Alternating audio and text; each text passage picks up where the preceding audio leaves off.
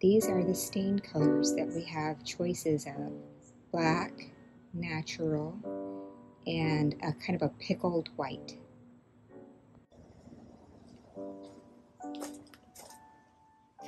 So the first thing that we want to do is to look at both sides of our wood panel and decide which is going to be the front. You can see that there's some beautiful irregularities, knots, and color differences, and you can decide which side you think is more beautiful. The other thing that you might want to keep in mind is if there are open holes, then that might be hard because we're going to be using little nails.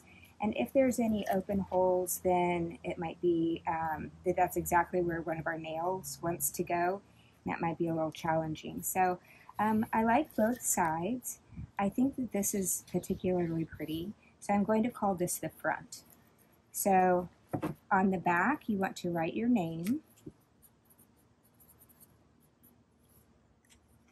You want to put on gloves and an apron. I'm not wearing an apron because I don't have one at home, but you definitely want to use an apron because stain will stain clothes and you won't be able to get the stain out of clothes.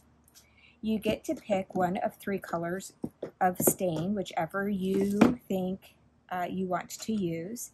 I'm going to be using the natural color for the example, and it's going to end up looking like this. We need to start by sanding the tops and the sides just lightly, and I think I'll sand over here so that it doesn't go on the table. You might want to sand into the trash can. You can see that I cut 2 sides, so those are going to be especially rough, and you might just give them a little extra sanding to smooth them out.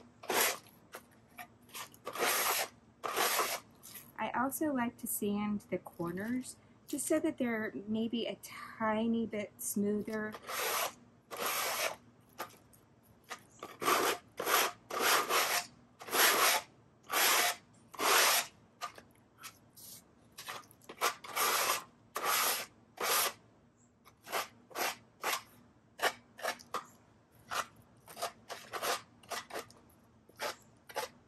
Make sure any roughness is smoothed out, and then I'm going to lightly sand the top.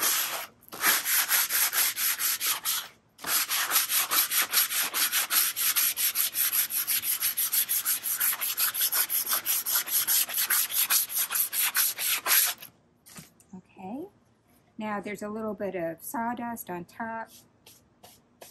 Make sure that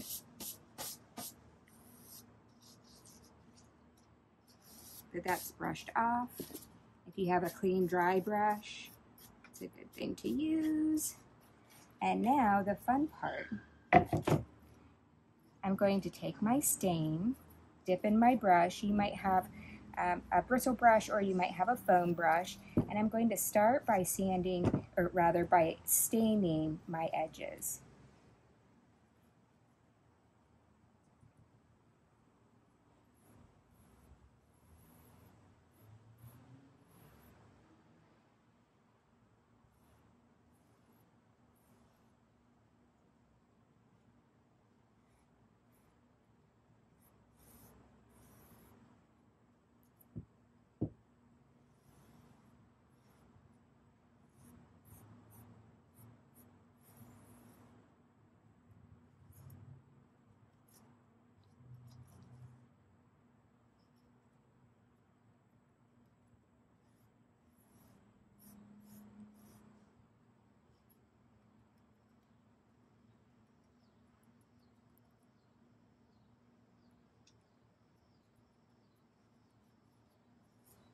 And to get this last edge, I'm just going to put down the corner on my plastic.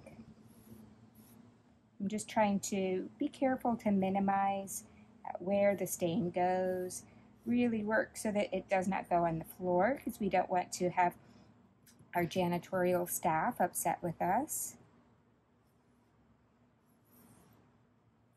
And then I'm going to lay it down And now I don't have to move it anymore.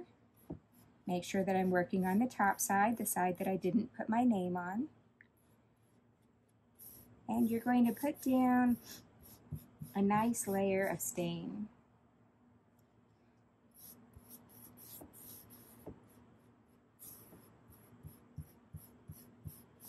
Work it all the way to the outside.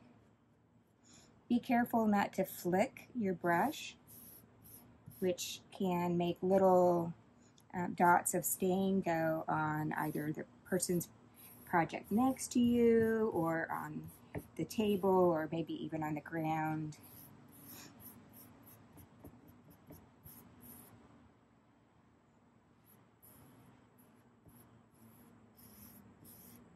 It's okay if they're kind of globs or streaks at this point.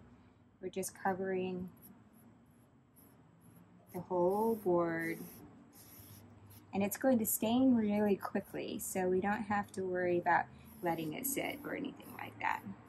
Just make sure that if there's any like little holes, then you can kind of dab a little bit of stain down into the hole.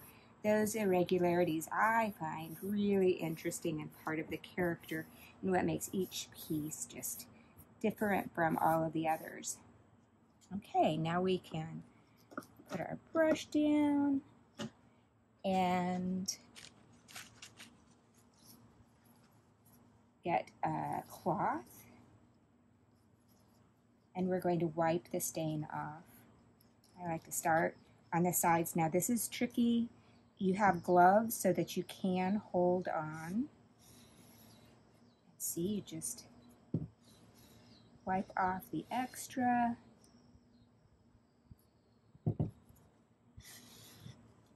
Now the more that you press down, the more stain you're going to remove. You don't want it to sit up here like this. Stain is different from paint, and part of the beauty of this project is that we get to see all of the differences in the wood that were used for this panel. So now I'm just wiping off the stain, folding my little cloth so that I am using the part of the cloth that doesn't have stain on it. And you want to wipe it off in the direction of the wood grain. So that's why I'm going this direction.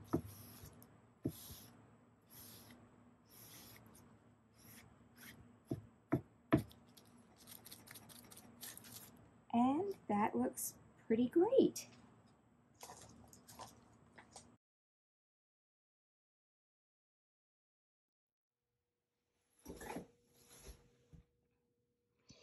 Okay, so we have our stained wood. We have some different stencils. I made these, so they are not perfect, but they're close enough. I have 2 sizes of stars. I have a cat head. I have a butterfly. And we also have letters, every letter of the alphabet, in case you wanted to do the initials of your name. So the next step in this process is to decide what stencil we're going to use. I could use the big star, and I would just have the star, or I could do a smaller star and maybe do some writing as well. It's really up to you which you want to do. If I did the small star, then maybe I could write something inspirational about the cosmos or your dreams or something like that. I might put it here so that my writing could go up there. Or if I'm not going to do any writing, then I could do my big star. Either way is perfectly fine. The first thing that we're going to do is to decide how I like the look of my wood and my star. So do I want the wood to be horizontal or do I want it to be vertical? It's really up to you. I don't know, I just turned it and I kind of like the way that it looks, so maybe I'll go with vertical. You line up your stencil, and especially if it has a straight edge, then you want to make sure that it is evenly spaced from the top down. Make adjustments as you need, and then trace. Once we get all of the string and nails in place, then you're not going to see that line, so it's okay if it's kind of dark. The next thing that I want to do is to map out where I'm going to be putting my nails. So to do that, I'm going to use my ruler, and I'm going to make a little tick mark every 1/2 inch. So you can see on this ruler, 0 is here, 1/2 inch, inch, 1/2 inch, inch, 1/2 inch. That's 3 inches, 1/2 inch. That's 4 inches. So I want to make sure that wherever I have a corner, if it's an outside corner or an inside corner, that I definitely have one of my nails in that spot, because corners are really important. So I'm going to go ahead and mark that and mark that. And close is close enough, so when I measure this out, I see that it's a little bit short of 4. It doesn't really matter. I'm just going to mark off 1/2 inches.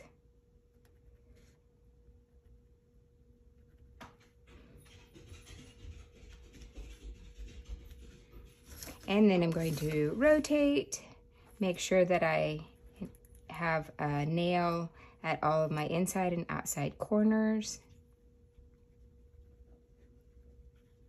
And then mark every 1/2 inch as close as possible.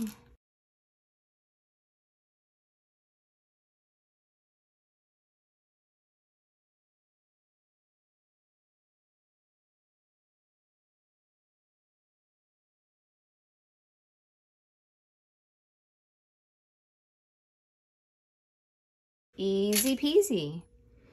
Now we're going to get into our nails.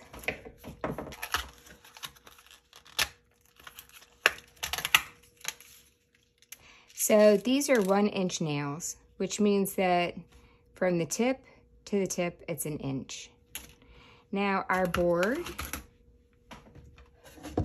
is 3/4 of an inch.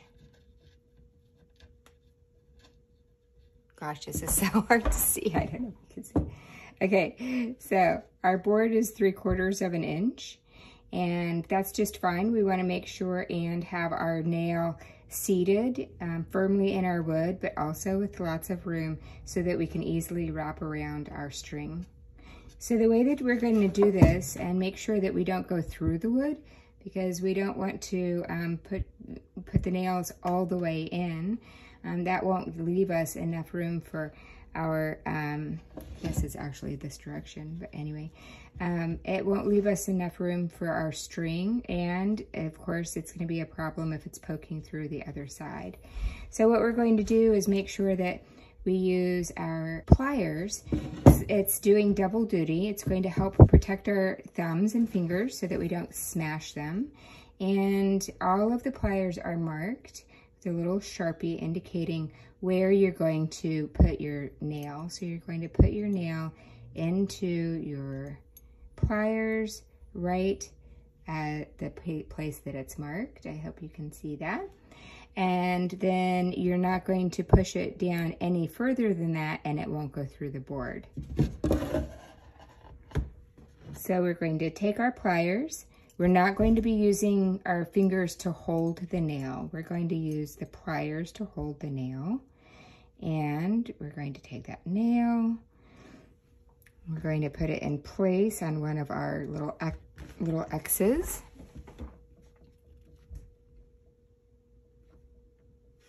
We're going to take our handy dandy little hammer.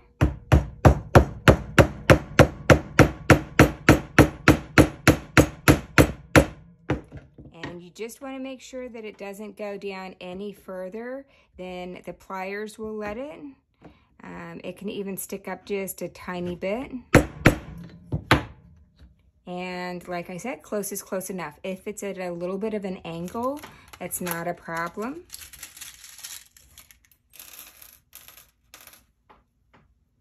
And you're just going to make your way around, taking your pliers, seating your nail, positioning your nail over one of your marks.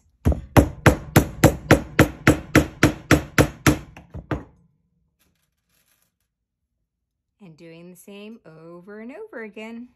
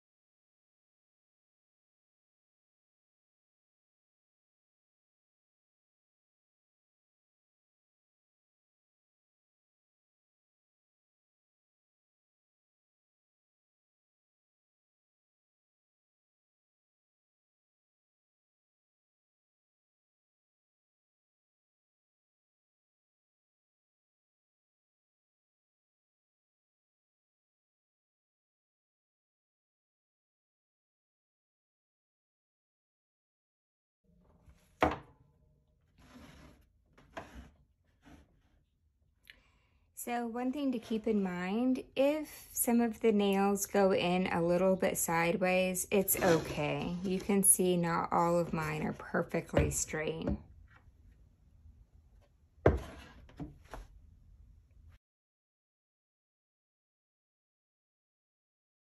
So now we're going to pick two colors. I really like the red and the white, and if I had blue, then I think maybe I would do a blue, like a dark blue as well. Because with the star, it's kind of a patriotic symbol, and I'm trying to go with that red, white, and blue theme, white being the background. But I didn't like the blue that was my choice, so I ended up deciding to go with gray. And I'm going to do gray on the bottom and then red on the top as my accent. So the first thing that I'm going to do is to take the end of my, this is actually twine, so it's not going to be as fluffy as yarn, and it's going to work really well for this particular project. I'm just going to pick one of my spots, my nails, that I'm going to tie a knot in my twine. And if you don't know how to tie a knot, let me know. You just crisscross over the twine and then flip it up so that it goes in between. And you do that twice. Leave the tail, really pull tight. And then you're just going to take the twine and essentially hook it over every nail. Now, you can be very regimented about this and structured. Maybe you go back and forth, back and forth, back and forth, back and forth, and so forth. Maybe you're a little bit more chaotic and irregular, and you just like pick one of the nails and string it back and forth. I kind of like that. So I'm going to come up here, and when I bring my my twine all the way up across, then I'm going to pick my nail and I'm going to circle it around once. So just so that you can see that, I'm circling it around once, and then I'm finding another nail to go to. So I'm just going to pick one and circle it around, pick another one. Maybe I'll do every other one. Pick one, circle it around. It's kind of looking good. Every other one. And I'm gonna push this down to the bottom. And then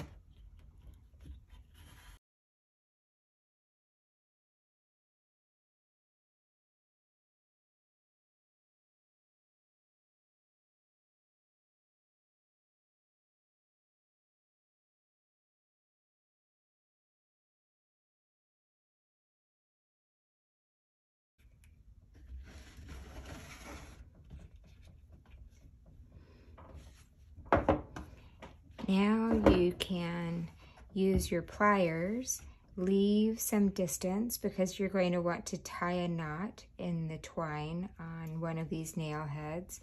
So leave maybe like a hand length of extra, and then there's a little cutting tool right here, and if you squeeze it, you might have to squeeze it a couple of times, but it'll act as a pair of scissors. And there you go. Now just tie another knot, push all of this twine down next to the board,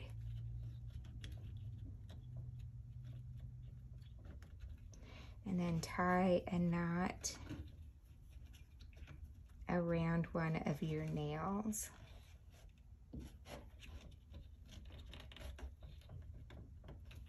So that your twine doesn't come loose.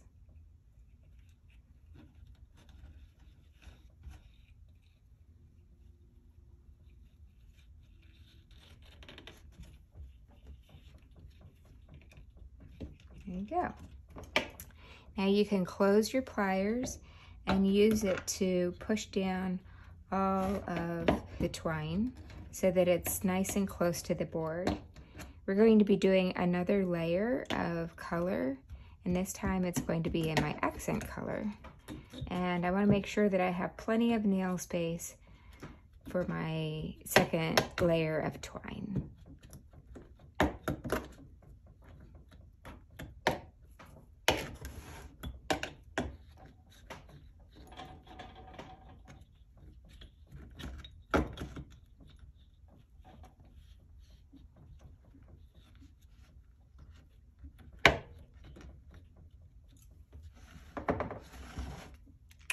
Okay, now I'm going to be using my red twine, and I'm going to start the same way. I'm going to take my twine, wrap it around one of my nail heads,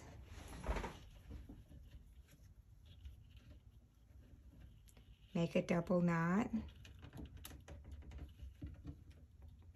Try to make it really tight so it doesn't come off.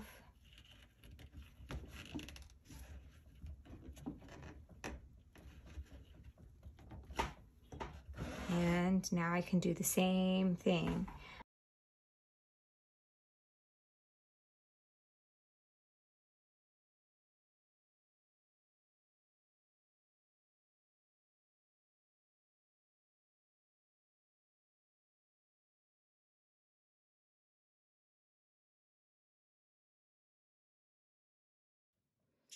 Now I'm going to do one last thing. I'm going to take either my gray or my red, and I'm going to make a border. So I think I'll do it with my red. Or maybe I'll do it with my gray. What do I like? Do I like my gray or my red? I think my gray. So you're going to start the same way. Tie a knot.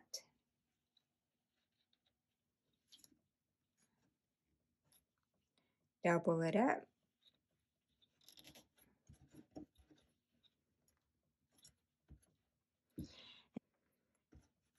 And then what I'm going to do is I'm going to wrap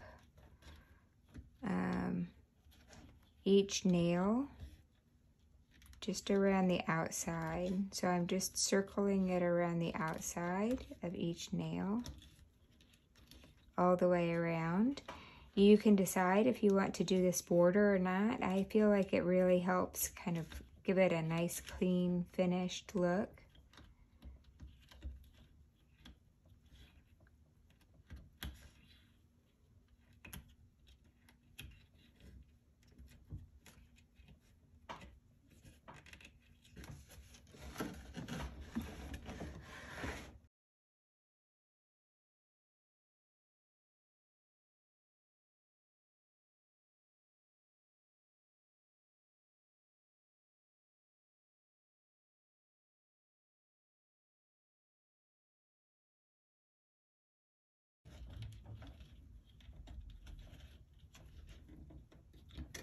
Once you make it back to your original nail,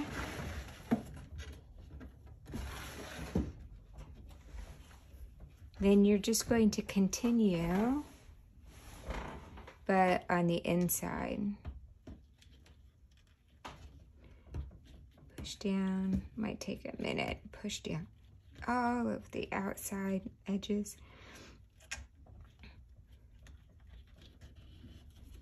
And then just wrap on the inside.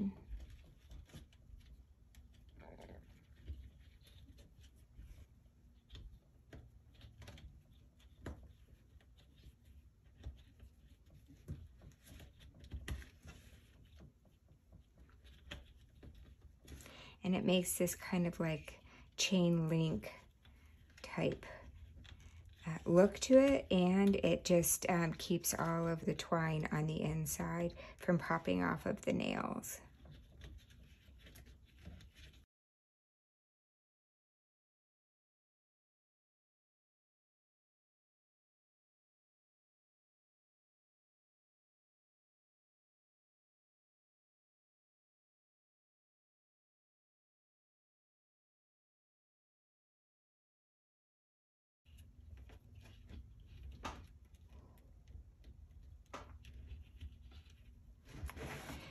When you get to the end, you're going to measure about a hand length.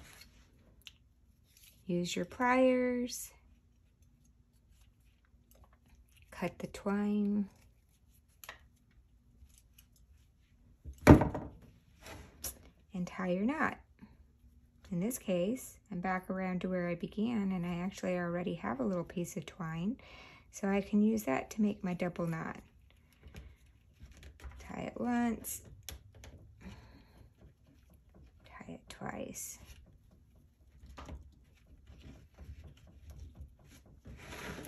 And then I can use scissors or my little pliers and cut off the extra.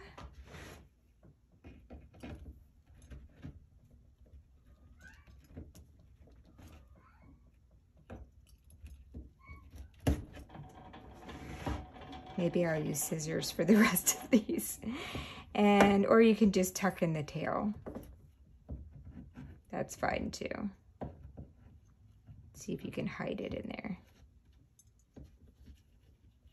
And that's it.